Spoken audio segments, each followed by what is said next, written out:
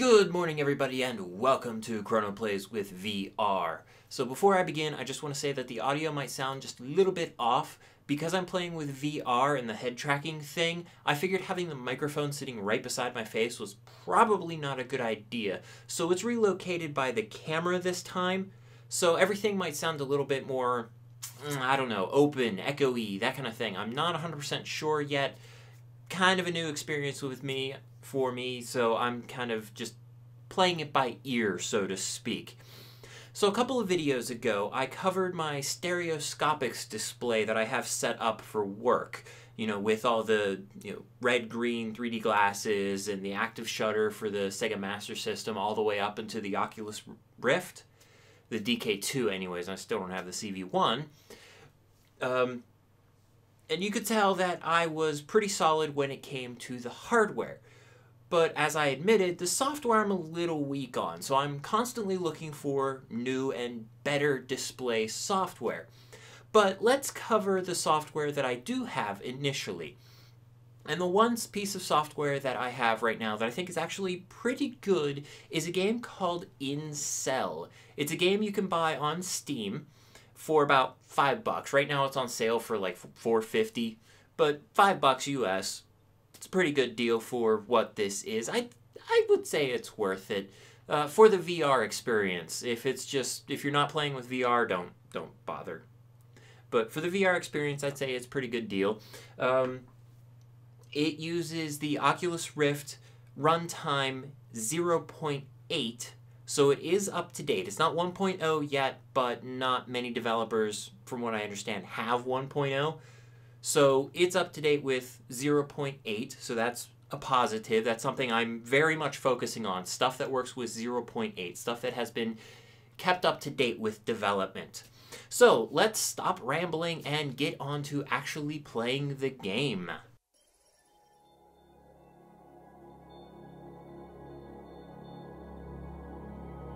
Year 2134. The new era of modern healthcare is upon us. And so I was created, the most excellent assistant robot 07. But you may refer to me simply as Your Highness. My purpose is to aid humans such as yourself in infiltrating a human cell. Today we are performing the first miniaturization test in order to cure our volunteer. Her name is Jane Smith and she is experiencing a mild invasion of the influenza virus. And don't worry about surviving the miniaturization. We have completed all the tests on 6 excellent assistant robots. We are scanning her cells in search of the ones attacked by the virus. For the first time, a simple human and a genius robot are working together. Aren't you filled with joy? I know I am. The virus will move into the cell nucleus. Our goal is to outrun the virus and bring the vaccine into the nucleus. There it goes. Okay, so that was a slightly long intro that I wasn't 100% sure where it would end, actually. Alright, so this is the intro part of Incel, and it's a little bit interesting. As you can see, it's quite smooth, honestly. I had to use shadow play. I couldn't use Fraps. Fraps kept slowing everything down to 60 FPS, and 60 FPS is terrible when it comes to VR. But let's get started and take a look at it. Buckle up, human. We are going in. And there we have it, the slightly creepy world of Incel. Alright, and it does look significantly better than it did before, because everything was two-dimensional before. No, I don't want to start the game yet. Basically, this is a racing game. I don't know what to call it. It's one of them hexagonal racing games. Basically, you run on the outside of a... Well, I call it a hexagon because that was the first game that I ever saw like this. Yeah, just go through the tutorial and you'll see. Welcome inside the cell, human. Our patient is suffering from the influenza virus. Yes. To protect this cell from virus, we start should this reach the game. cell nucleus and bring... Alright, so... We are moving to the mitochondrial organelle. I click tutorial, of course. Protein, increase movement Yes, speed yes, via yes. speed paths, and avoid obstacles. Alright, let's go. The navigation system is installed onto your helmet. Oh yeah, that's a little creative. Tilt your head to the is sides that in order you to strafe right and left. Tilt your head and you can turn. You better be I'm using the prepared. Steam controller because it's just easier for me. Alright, so as you can see right now, I'm not pushing any buttons. It's only controlled by left and right. And the only forward momentum is what's default. And you speed up when you do this. When you hit one of those green things. Whee! Alright, but as you can see, it's just running on the outside of this bent cylinder. And that's really all it is. And you just got to do it quickly. So don't run into the red things, run into the green and white things. And it's really that simple. Honestly, if it wasn't for the VR aspect of this game, I wouldn't have wasted my money. Our speed is unmatched. Because it's a fairly generic kind of game. I mean, we've got a wannabe GLaDOS computer that doesn't really quite go the whole way there. Like, she has a few comments that make her seem like she's definitely a wannabe GLaDOS, but she doesn't really go all the way, so to speak. I don't know how to describe that. But the real big advantage to this game, like I said, is because it's VR and because it's so easy to look around at what you're doing, it's actually easier to play this game. You kind of have to, with all the bends and twists in the road, so to speak. You have to look around. The vaccine into it. And it We've breaks. gathered enough protein to improve our abilities. Yes. Mitochondrial organelles can improve our speed in exchange for some protein. I have a problem talking over people. It breaks you the habit of what I've been calling lock neck. And that's basically when you're playing a regular first-person shooter or playing on a monitor, well, any game really, when you're playing it on a monitor, your neck is locked. Your head is facing straight forward, and that's it. That is bad with VR. You never, never, never want a game that forces your head to stay straight forward. So basically any first-person shooter that doesn't separate movement and looking, you know, terrible, terrible thing. We'll buy this, we'll go through here. Let us free this cell once and for all. This game broke me of that habit. Warning. Because you can look around and you can see what's coming ahead of you. With us, all will be lost. So you can see the time road between there, us and the virus wave is displayed on your helmet. Additionally, which I here love. You can see the current position of You us know in how the you virus. can look around, and that's the cell wall. Oh, trippy. I never saw that before. There are 3 virus rings which are moving in front of the main wave. I wonder if They move at some of this 15, is like 30, biologically and 45 accurate. That would be seconds in cool. front of it. But They another help you thing to track that your this game position does against the main wave. right is this right Get ready, here. human. This is like your helmet down here. I think that's supposed to be your helmet. I've been pretending it's a pod. Because when I tilt my head, the Outstanding driving interface doesn't performance. change. Woo! And you're supposed to tilt your helmet to turn. So I can do this and turn, but the blue ball down at the bottom doesn't change. So yeah, I've been thinking of that as like a pod, and you know, I'm wearing the helmet, I just don't see my helmet. But it's a stationary thing that even if you're not looking at it, even if you're not noticing it, it's there in your vision. So I think that actually helps with motion sickness. Something stable, something that The virus wave stays is right behind us. Keep an eye relatively on the time stationary tracker between us and the virus. even when We you will move your lose head. if it reaches 0. Unlike that study that they did a little while ago where they think a fake nose might help with motion sickness. I personally don't think that would help. I think a stationary thing like that will. So that's why car games work so well in the Oculus. Whee! And why it might not actually be a problem with the Rift, since the Rift is pretty much focusing on room scale. So it's not going to have...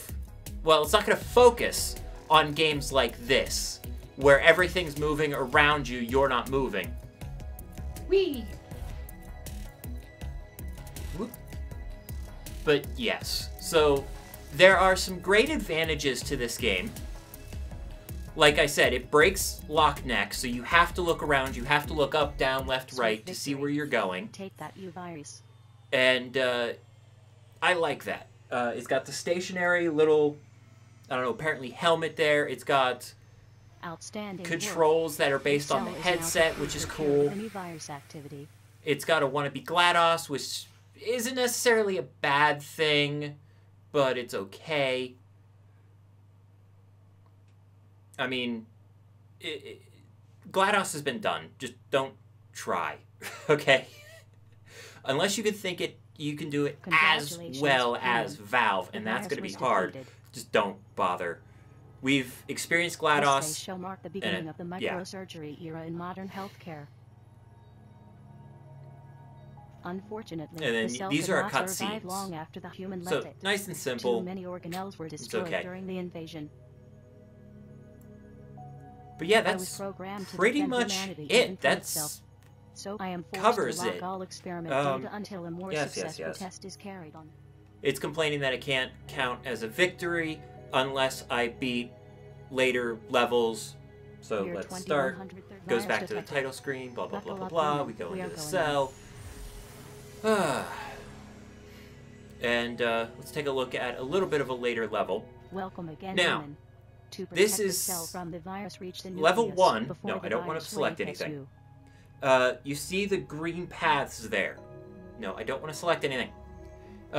You can choose your path. It's not just you beat the first level, then you go into the mitochondrial, right? Nucleus, whatever they were calling it, and beat the level. There's actually paths you have to take, and there's more stops along the way. I'm trying not to select anything. There's more stops along the way the harder it gets, and of course the harder it gets, the harder it is to beat the virus. Can I go back somehow? Hang on. Boop. Oh, there we go. Let's just restart. And let's go to one of the harder ones. Let's go to level... Oh, I bet you have to unlock level 3. Let's try to go to level 3. Year 2100. I obviously only have the tutorial unlocked right now. We are going in. I mostly play this game on my laptop, not my desktop. No, I cannot beat level... I cannot go to level 3 or level 2 without beating level 1. Alright. The biggest gripe I have with this game right now is there is no real control over your forward momentum. So when you're actually in the race, you can't put forth effort to speeding up. The only thing you can do, and will this thing not be black at any point in time? Come on, load. The only thing you can do is catch the green things. How you turn, how you move, I think it broke. Doesn't affect anything that I can tell in the game. Alright. Well, we're not really missing anything there anyways. Because it's pretty much a repeat. Level 1 is pretty much a repeat of the tutorial. Level 2 is a repeat of level 1. Getting progressively shorter amounts of times to do things. So you can't... It is physically possible to lose the game. And, of course, that becomes easier and easier as you progress. I mean, that's a game. That's a video game in general. But... And it totally did break. Huh. What the hell? Alright. Anyways. What was I saying? But, yeah, it doesn't feel like you're really in control of the game. Like, playing, say, Skyrim. If you lose, it's because you didn't do a thing right. You didn't hit the enemy fast enough or hard enough, or you didn't level up enough before you went and attacked that enemy, or you didn't use a magic spell. So many different options where you control your own fate. In this game, it's pretty much you run down this cylinder and that's it. You don't do anything else, and it's kind of, I don't know, boring, I guess? Kind of-ish? I don't really know how else to describe it. If it wasn't for the VR aspect of the game, this would be a pretty mediocre game. In all honesty, I would give the game itself to be completely fair. And I'm not talking how, like, IGN or whatever gives a game a 7.5 out of 10 and it's garbage. No, I'm actually going to be using the entire spectrum. So 1 through 10, I would have to give the gameplay itself a 2 because it's pretty bland and boring. It's the same thing over and over and over again. There's no real mixing it up. I mean, there's slight mechanic change later on in the game. Level 2, they introduce these white balls that you have to hit, which take out the red things. But that's really it. It doesn't really add anything substantial to the game. And it's a little disappointing. But while the game alone is a 2, and for the record, it can be played without VR, the VR aspect, I would give the VR a good solid 8. It is a very good VR experience. Now, as for the comfort level, I would probably give that, let's see, if 10 is, you know, you're sitting there and you don't feel anything, there's no potential for motion sickness whatsoever, and I'm incredibly susceptible to motion sickness, so I'm a very good judge of this. So if 10 is you're feeling absolutely nothing, and let's say 1 is you're feeling pretty nauseous, and 0 would be grab a bucket quick, I would have to say this is somewhere around 7. Yeah, I would say somewhere between a 6 and an 8, so 7 sounds good to me. Basically, I'll look in just the right direction at just the right time, and I'll get a little bit of a lurch in my stomach, but I don't get sick, okay? And it's not a permanent thing. I don't feel it anymore. There are plenty of VR stuff that I'll play with for like 5-10 minutes, and then I'll feel it in my stomach for like an hour. This I don't, so it's done very well. The experience is done very well. You got to do high frame rates. You got to do low latency, so when I turn my head, it actually turns. It's actually done fairly well. What they did in VR is really, really good. I just have to say that right out. They just did it in a game that's not all that spectacular, which might be part of the reason why they did so good in the game, or in the VR, is that the game itself plays well with VR. I don't really know. I've been studying this, basically, and I understand that a few games are not going to work well with VR, like, at all. Like, first-person shooter games, unless you're doing full room scale, and believe me, room scale is going to be a problem when you try to do an open-world FPS, like, I don't know, not even open world, like Half-Life 2. Being able to do a corridor shooter is going to be damn near impossible with room scale, because how do you run down the corridor? Seriously.